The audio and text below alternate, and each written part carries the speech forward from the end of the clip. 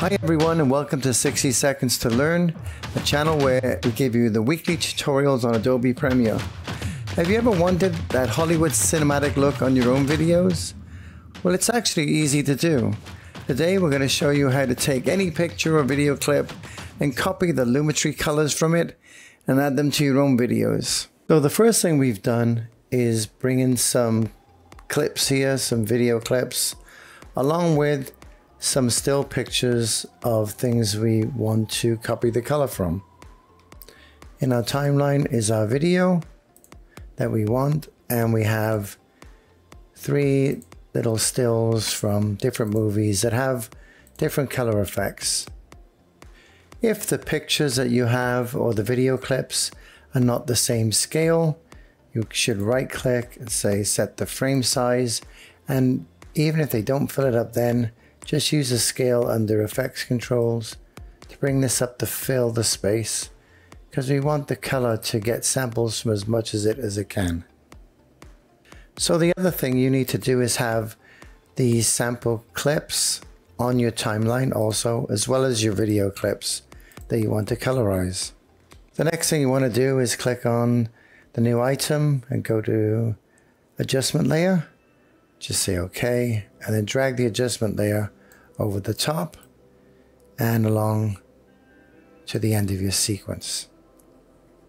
The adjustment layer just allows you to add color to the adjustment layer itself, and it will add color to all of the video clips underneath, but add them to the adjustment layer instead of colorizing each video clip. So this is handy if you have a bunch of clips and you want to get them, they were all shot with the same camera and they all have a similar look, and you just want to colorize it to match one of these colored sequences from a movie or any other picture that you have.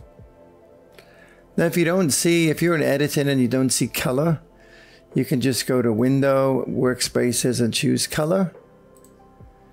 And then this should bring up the Lumetri color. Also, you can go to Window and find Lumetri color here, which will bring up the Lumetri color panel. Now, when you're inside of here, we might normally come up in basic. You want to choose color wheels and match. And this is where we want to be. Click here if it's not on there. The other thing we want to do then is choose the video that you want to color first. Then what you want to do is come over here to comparison view. And this gives you the video that you want to colorize based on the sample. And then what you're going to do then is use this little slider here to find the clip that you want to colorize your video clip to. So whether it be this one, or this one, or this one here. So we'll colorize the adjustment layer and see what it does to this. So let's take an extreme example first of all. And this is from, I think, Mad Max or something. And then we're going to click on this adjustment layer. And all you're going to do with this in the left, and this is where your timeline is here over this, just say apply match. It will analyze it. And then it will colorize it based on the colors in this sample. And if you want to see what it's like before and afterward, just come over here, click on this effects, on and off. So this is on, this is off.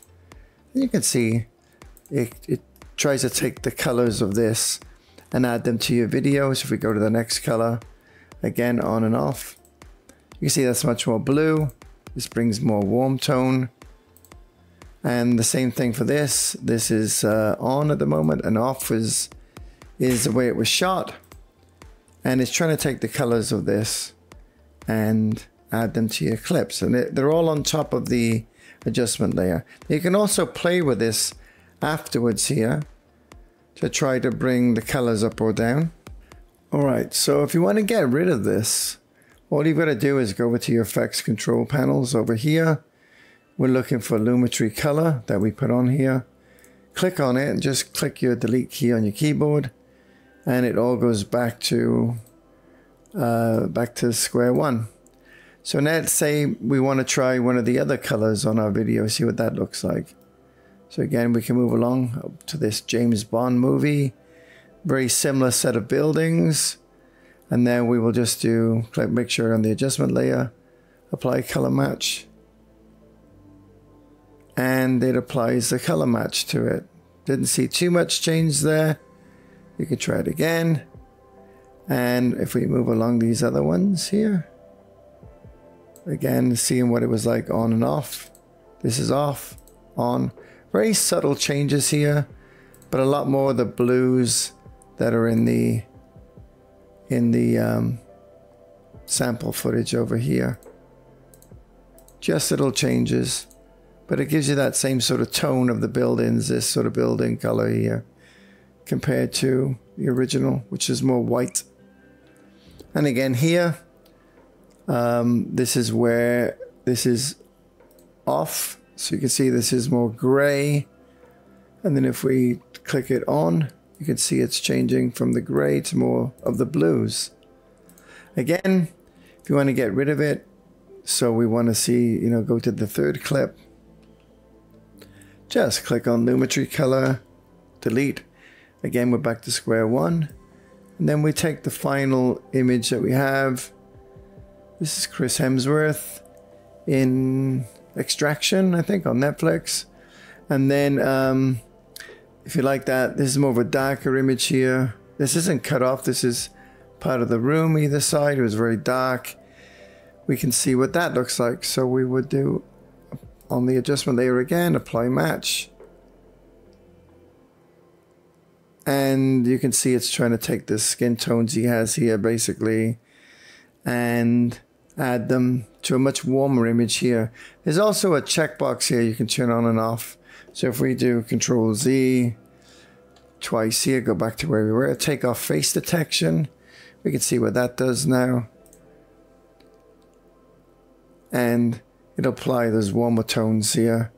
And if we go back to the other ones, again, on and off. What does it look like before and after? It's much bluer in the original with the effect on. It's a lot warmer. And then if we take comparison view off by clicking on this guy, you can see what the image would look like here without the effect, much bluer, and with it on, nice colors. So I matched it quite well for that one. Do comparison view again. And then we'll come back to this guy and see what this is with it on and with it off. So again, warmed it up in this particular case a little bit.